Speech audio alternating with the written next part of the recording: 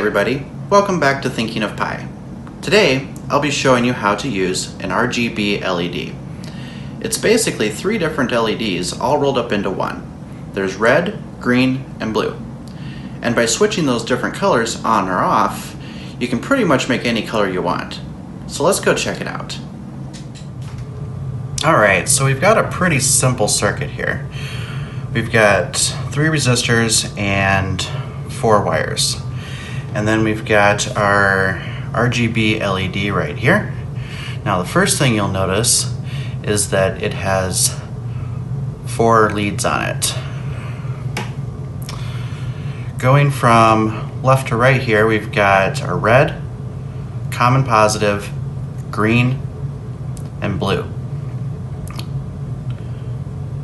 All of the colors will represent negative pins, and then the positive ones right there, the longest one, they all share that same one for the positive. So I'm just going to plug that in right over here. I've already got this wired up for you. I'm not going to bore anyone with putting together another LED circuit.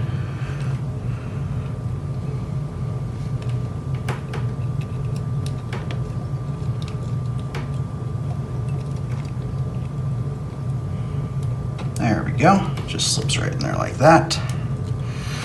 So that second pin is right here on the red wire that's going over to our power supply, and then each of the colors is going to either 17, 18, and 27 right there.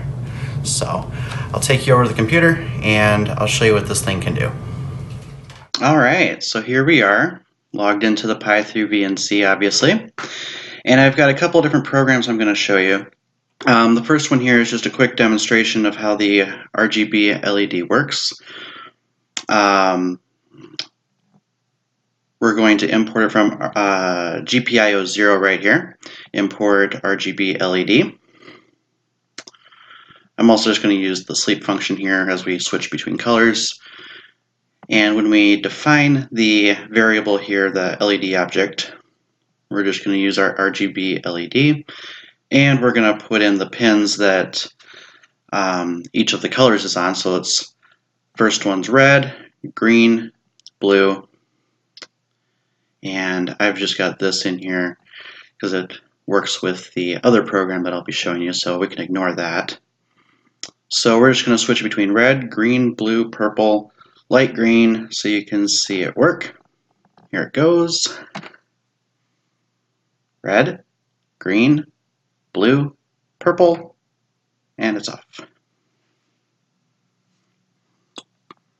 So when we do it through GPIO 0, we've got limitations here of how many colors we can do because it's actually using a digital signal.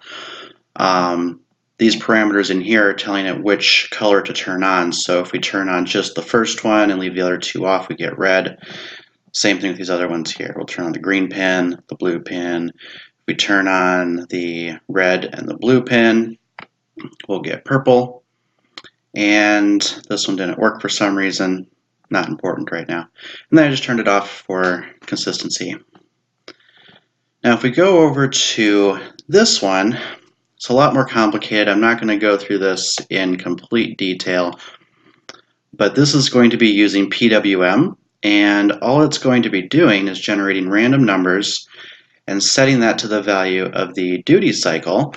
So we'll be setting each of the pins at a random duty cycle, which will vary the amount of power coming out of that color, which will give us a lot more variety in what color we can get out of this. So let's give this a try.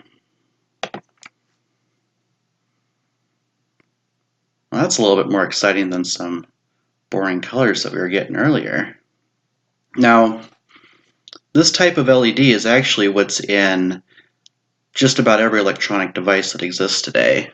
Whether you're watching this video on your phone, tablet, computer, TV, those screens are made up of millions of these type of LEDs. They're obviously much, much smaller, so small that you can't even see them sometimes.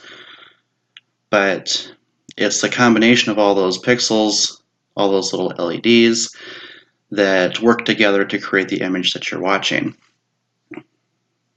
Now, if you look down here, this script also outputs the duty cycles corresponding to each of the colors, so you can see where those colors are coming from. So if, let's just stop this for a second.